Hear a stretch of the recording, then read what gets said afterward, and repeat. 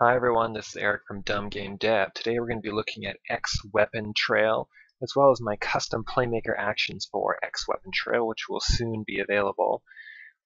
We're going to look how we can use it with Steam VR in Unity, and although this tutorial is a VR tutorial, you can do the exact same thing in non-VR. It could be a regular 3D game, or it could also be 2D. All of this is supported with the Xweapon Trail, as well as my Playmaker package. Let's just bring up Unity here, and I've created a simple scene just to get us started, and it's just a simple plane with a texture on it. I've got 3 primitive cubes stacked up, and I've got some rigid bodies attached to them. Now what we want to do is make the sword change its weapons trails depending on the objects that we pick up. So for example, we pick up an object and we want it to have a fiery effect. We want to pick up an object, maybe have an ice effect, or so on and so forth. We want to be able to do that without any programming. So we're going to use Playmaker to do that along with this asset. Now to normally set up the asset, it's fairly straightforward. And let's just see how we've done it here. And what I've done is I've set up the weapon here. You can see, it's a little hard to see, it's just under the plane here. There we go. And it's nothing special, it's just a sword from the Unity asset store. And it looks like this. And what I've done is I've childed it to the right controller for Steam VR. And I've turned off the model so you can't see the Steam VR controller while I'm swinging it around because that's a little weird. Then what you're going to do is just open up the, see here, where it is in my, okay, I'm already on it. So it's the Xweapon Trail. It'll come with the prefab, and you're just going to grab that prefab and make it as a child of your weapon. So you can see I already have 1, 2, 3 set up. So I'll turn those ones off and start a new one. Then you just choose the prefab and set the start point and the end point, and they're just in here. End point, start point. Just zip that over there so we have a red, blue, oops. We don't want to move the whole thing here. Start, end. There we go, that's it. Now we just go to the weapons trail and we can set the color or different things, and that's it. We just swing it around. So I'm going to jump into Steam VR. I'm going to swing this around. We'll take a quick look right at this stage without any changes in the settings at all.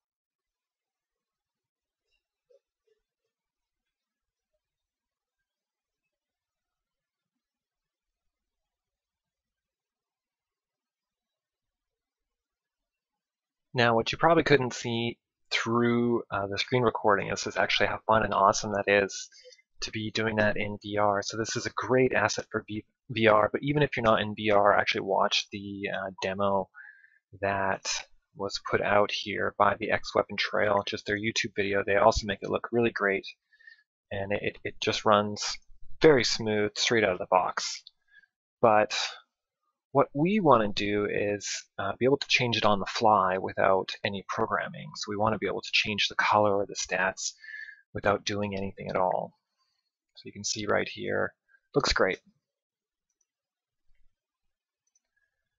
So how we're going to do that is maybe we're just going to create some cubes that we can pick up, and then once we pick them up, then we can change. So let's see how we can do that. So we've got our scene, we've got everything set up. I am going to create a, let's just say a cube. Actually, let's do a sphere. Create a 3D object, make a sphere. There we go. And it's a bit big, so we're going to make it a little smaller. And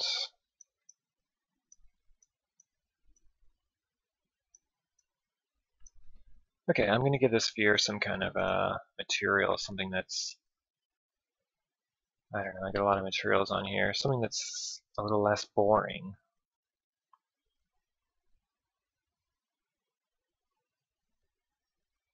What happens if we drop that on? Nope. Okay, let's just go with some metal here. So Just looks like this. And close all this up. Delete these old prefabs that we're not using here. So we just have our one weapon trail. Got our weapon trail. It's currently white. And let's add a Playmaker FSM to this object. And I'm going to make the sphere collider actually just a little bigger. There we go. So we've got the collider a little bigger so we can easily pick it up. Right? And we need to check off this is a trigger because it's a trigger object. Now we can add a new FSM, and we're just going to call this listener. So we're going to say just wait for trigger enter event. And we're going to add a trigger event to this. And so this is pretty bread and butter Playmaker stuff. So it's the first time you're learning it, that's good. If not, I mean, you should maybe already familiar with it. So we want to wait for a trigger to enter this area. And we already have a trigger set up here on our left controller. And I've got it tagged as VR controller. So let's go back to the FSM. And so we want to collide with a certain tag. Oops. We want it to be VR controller. And let's just add an event. You can call this whatever you want. I've actually spelt mine wrong. Let's just call this entered. Go back to the state, and so we're going to send an event when it gets entered, and we're just going to call it enter. So let's add this transition. So when there's a trigger event, enter gets fired, and it's going to fire off this event to the next state. And let's just call this color change. We want to change the color of our sword. Okay, so we're going to go back to our action browser, and we're going to see that we have a category down here now called Xweapon Trail. So this is if you've downloaded my package, the Xweapon Trail Playmaker package. Just click here, and let's change the trail color. So it defaults to black, but I want, for example, maybe it to be like a nice red color, a flaming red. And the object we want it to work on is not this owner, not the game object. We want it to change the sword, or actually the Xweapon trail. So we're going to have to specify game object, grab it, and drag it on there. Okay. So again, before we do this, let's just review one more time real quick. So on my left controller, I have a left trigger area. So I have a tutorial on this. I'm going to leave the link to my tutorial in this if you want to see how I've set up this collider on my left. If you're using Unity straight out of the box and you're using, say, like a third-person controller, the third-person controller will already have a collider on it, so you can use that. But since we're using the Vive in this case, we need to set up a specific collider right on the controller itself. So that will trigger off this FSM, which is waiting for it. Once that's done, it's going to send it over to color change. Color change is going to change the color of the sword trail, and then we should be good. Let's try it out.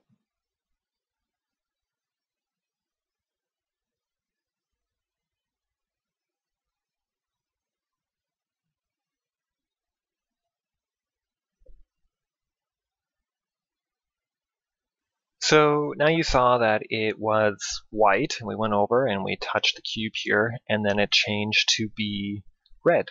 This is fairly basic, but it would be better if we could set up something kind of more awesome. So let's just extend this a little farther. So we have the sphere. Let's call this the fire sphere.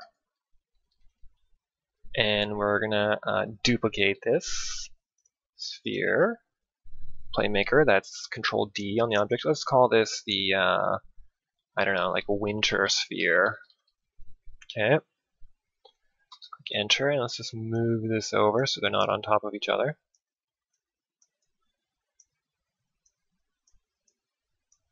That should be good. Okay, and we're just going to give it a different material so we know them apart. Just use some like blue material here. That didn't work.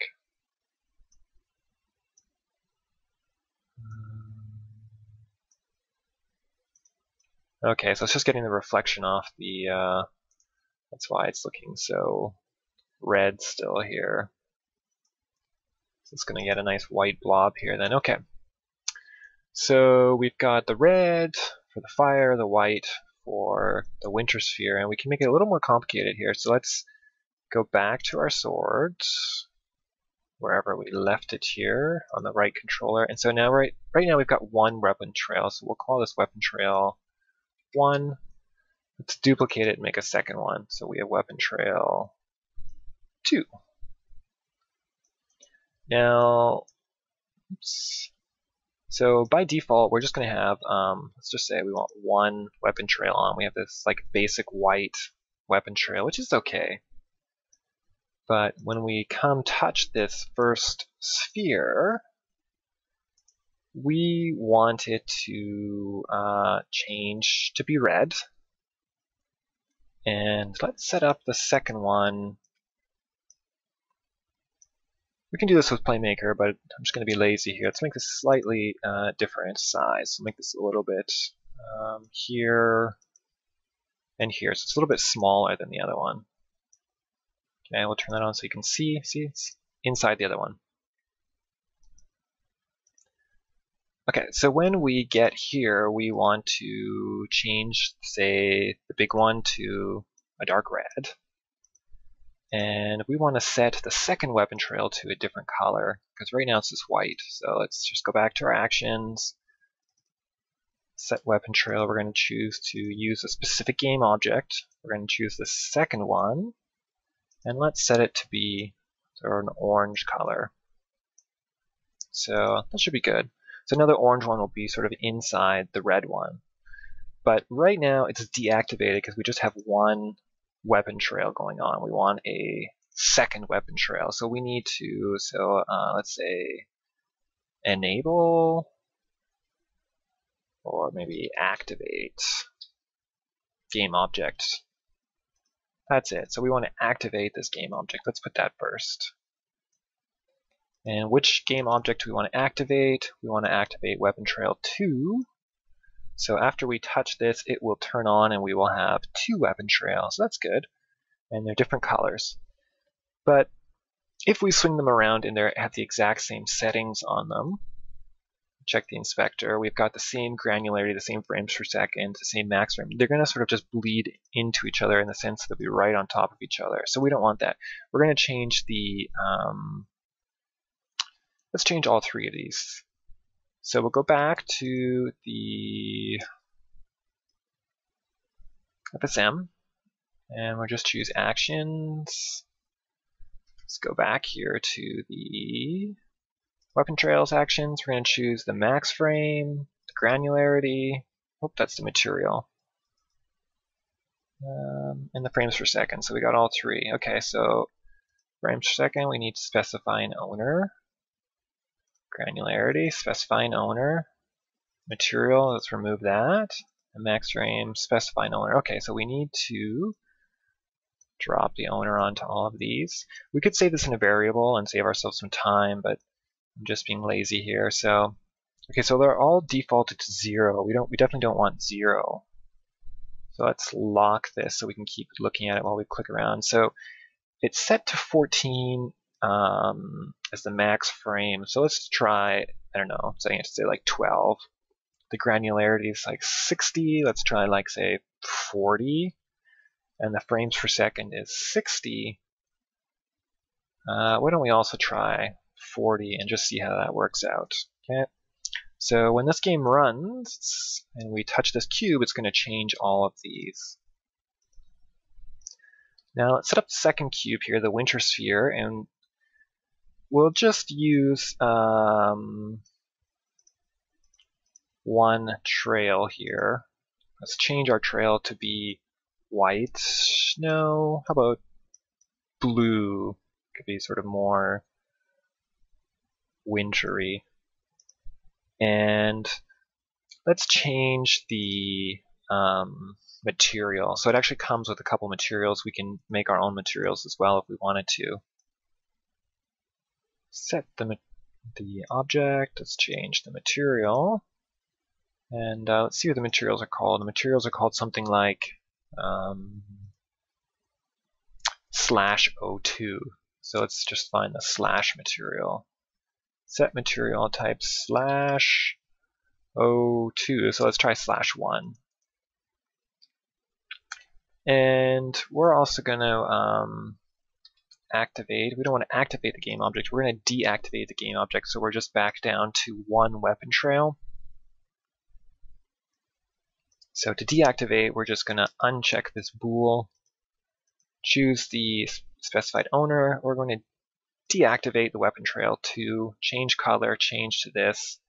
And let's do one last thing. Let's make it, let's see what we can do with it.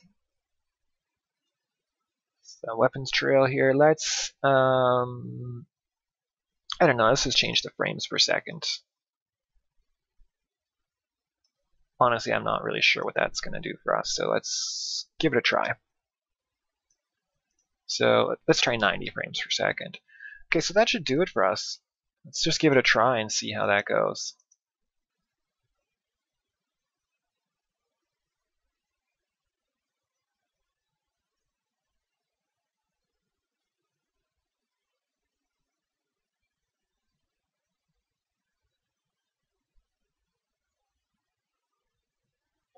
Awesome. It's actually a lot of fun, and as you can see, we could set up this in a lot of different ways. We could set up a lot of different materials and stuff like that to give different effects. We could, layer them so we have different layers. And of course, our cubes or our spheres, these could be destroyed when we pick up. And, maybe it would change the stats of our weapon and stuff like that. So this is great fun. So check us out in the Unity Assets store.